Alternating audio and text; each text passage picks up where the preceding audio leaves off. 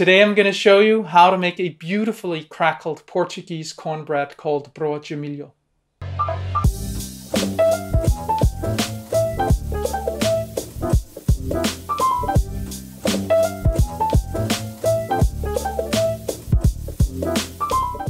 Hi, I'm Sune and I'm a food geek.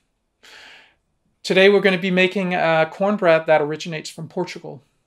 It has a very distinctive look that comes from the very dense dough that when the yeast rises the bread, it crackles on top. It looks really beautiful. I'm sure you're going to want to try and make this bread. So let's get started. The written recipe, the ingredients and the amounts are linked in the description. Put 300 grams of corn flour into a heat-proof bowl. Boil the water in an electric boiler.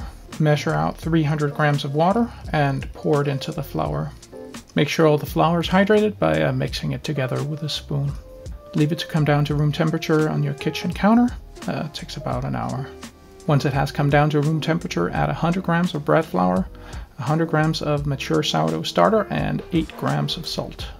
Put the entire mixture onto your table without any extra added flour and knead it until it comes together.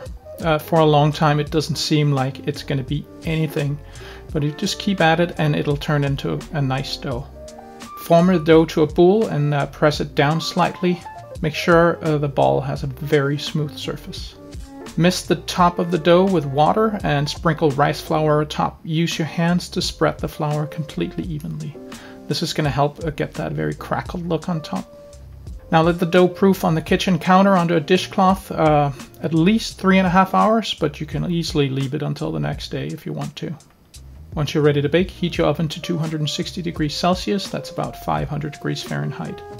If your oven doesn't go that high, go as far as you can. If you have a baking steel or a pizza stone, you should use that. Heat for an hour so you're sure that the baking steel is completely saturated with heat.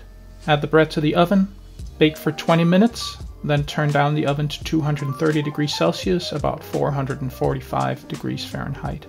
Keep baking until the bread is 99 degrees Celsius, about 210 Fahrenheit. It took about 25 minutes at the lower temperature in my oven. Take the bread out of the oven and let it cool completely on a wire rack. It takes a couple of hours. It's that easy to make Broa de Milho. It's not that easy to say though. That's how you make Broa de Milho. Broa de Milho. Broa de Milho. Broa de Milho. Broa de Milho. Broa de Milho. Broa de Milho. It's not difficult and it's a gorgeous loaf. Here at home we eat it with dinner, with some butter on top or with some delicious olives.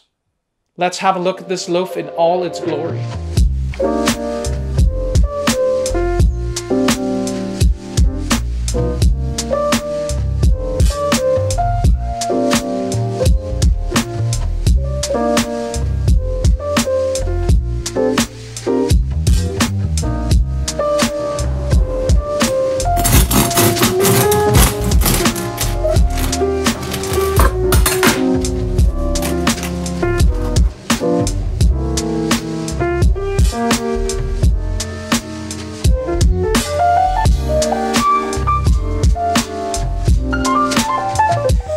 Thank you for watching.